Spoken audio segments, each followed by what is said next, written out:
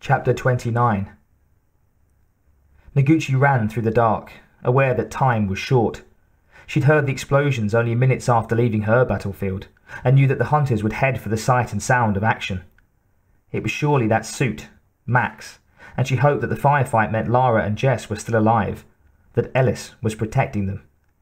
The trees whipped past, Noguchi concentrating on keeping balanced, on skirting obstacles and keeping her speed up.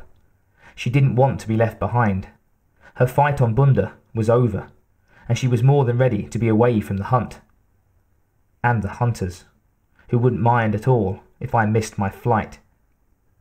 Noguchi picked up speed, moving faster. The hunter transport was twice as big as the Nemesis shuttle, and looked something like a water pitcher lying on its side, a rounded body tapering at the neck. Jess wouldn't have particularly cared if it looked like a giant dog turd. He'd never been so happy to see anything. The ship had set down in an angled clearing near the top of a gently sloping hill, the jungle they stepped out of at the bottom. The sky seemed lighter, perhaps because of the open space, or maybe because the endless night was actually ending. They moved into the pale light away from the trees, Jess grateful to get out of the secretive dark. At least we'll see the next deadly thing coming. He considered crossing his fingers, but thought it might be his undoing, the final exertion that would knock him out cold. He wouldn't be good for much longer. Together, he and Lara struggled to keep up with the Max as it marched easily to the ship, holding Briggs with both arms. Throughout all of it, Briggs still hadn't come out of his post-implant coma. Jess knew that they'd have to leave the exec behind. He'd thought that they could use him if they ran into any company people, but... "I'll see about the controls," Lara gasped, breaking into his wandering thoughts as they moved near the vehicle. "You get Ellis out of that thing." Jess nodded, suddenly feeling more vulnerable than he had in the wooded jungle. He was afraid of what he would find when he opened the suit. Ellis had referred to himself and the Max as "we" before blowing up the band of drones that had come for them, and he'd been an emotional mess already, ever since 949. Jess had been with him for the first interface and remembered how he'd gradually declined, losing his speech, becoming erratic, losing himself. "We'll take care of you, kid. Don't die on us. And don't stop being Ellis." That was the worst of his fears, he knew, even worse than that Ellis might die from the second interface. The thought that Ellis might not be there anymore, that the spark of his character might be gone. No. He'll be fine. Everything will be fine. Jess held on to the thought, determined to believe it. They reached the ship, and it looked even more alien up close. It was made from some light grey material, matte and smooth, not a straight line in sight. Even the hatch was rounded, a giant stretched oval set into the side of the swollen body. Lara reached up and touched a panel next to the door, Jess holding his breath, and exhaling as the hatch slid to one side with a soft hum. Inside, it looked more like a transport shuttle, with obvious chairs and a rounded console at the front. It was spacious and empty, and smelled faintly of something sour. Lara moved inside, and Jess turned to Max, standing a few meters away. Even hunter-sized, the door was too small to admit the bulky suit. He'd have to pull Ellis out and carry him onto the ship. "Okay, Ellis, breathe easy. I'm going to..." Max raised his rifle arm, pointing it down the hill, cutting Jess short, making him feel sick. Something was coming. It was as if every pain in Jess's body surfaced at once, the full extent of his injury and exhaustion finally letting itself be known.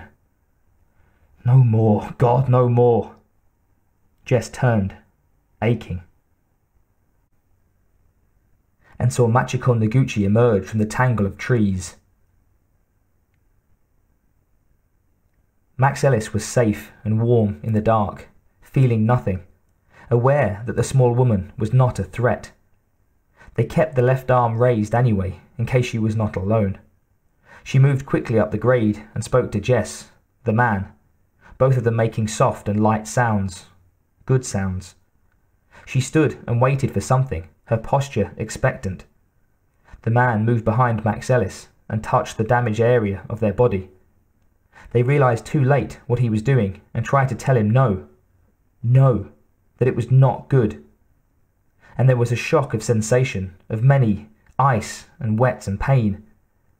Max Ellis screamed soundlessly, born into the terrible cold, pulled from their womb of sustenance. And then there was nothing. Lara sat in the centre of the circular console, confused, not sure what to touch to make the alien ship come to life. She'd found the controls, at least. There were a dozen flat squares that might be buttons facing the blank front view screen, with two thick handles sitting above them. She'd punched the first square in the line, and it had lit up, a deep red colour. As far as she could tell, that was all it had done. Intuitive, right. She was about to try the next when she heard Noguchi's voice coming from the open hatch behind her. "I can pilot. Come help." Lara stood and turned, hugely relieved at the sound of the woman's firm voice, until she saw Ellis in Noguchi's arms. Streaks of drying blood on his ashen face. His hair was matted with red. "Oh shit," Lara said weakly, and hurried out from behind the controls, stumbling to where Noguchi stood. Together they moved Ellis to one of the benches against the wall, laying him down as gently as possible. Noguchi moved to the controls and slid into the pilot seat, running her hand across the buttons from left to right. Immediately, the ship began to rumble, a steady sound of working machinery filling the faintly unpleasant air. At the same time, the front view screen flickered on, and Lara glanced up at it from where she'd collapsed, cradling Ellis's poor head in her lap. The picture was surprisingly sharp, the colours muted, the view of the hill's base where the clearing met the jungle. Lara started to look away, to look for a supply cabinet. They have to have bandages of some kind. When she saw the darkness coil come out into the open space. "Jess!" Lara screamed, staring at the dozens of bugs that were surging out of the trees, at the running black tide of teeth and claws erupting into the clearing. "He said he was—" Noguchi started, but then Jess was falling inside, tripping across the smooth floor to where Lara sat, landing in the seat next to her. "Go, go, I'm in!" Jess shouted. "Hang on, where—" Bam, bam, bam, bam! Noguchi whipped around, staring at the still open hatch. "Who's shooting?" "Briggs. I put him in Max," Jess said. "Now go!" The drones were coming, the dark wave drawing closer, and over the sound of a pulse rifle, Lara could hear their rising screams, and could see the front line crumbling, the closest of the trumpeting animals blown back by the steady beat of Max's firing. And then the hatch was closed, and Lara held on to Ellis as the transport jerked and lifted, rising up from in front of the teeming mass, from the sudden river of liquid fire that swept across the dark, insectile bodies. Flamethrower. Lara turned wide eyes to Jess, still not sure that she'd heard right. "You put Briggs—" Jess reached down and touched Ellis's forehead, brushing the hair away from his waxy brow. "Thought he could do some good with the time he has left," Jess muttered. The transport rose for another few seconds, and then shot away.